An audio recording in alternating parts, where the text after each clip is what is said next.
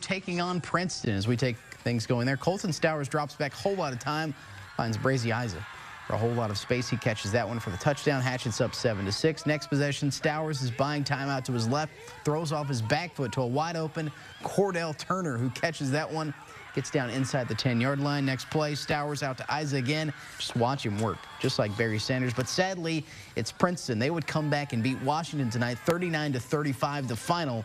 Hatchett's coming up short on the road. Over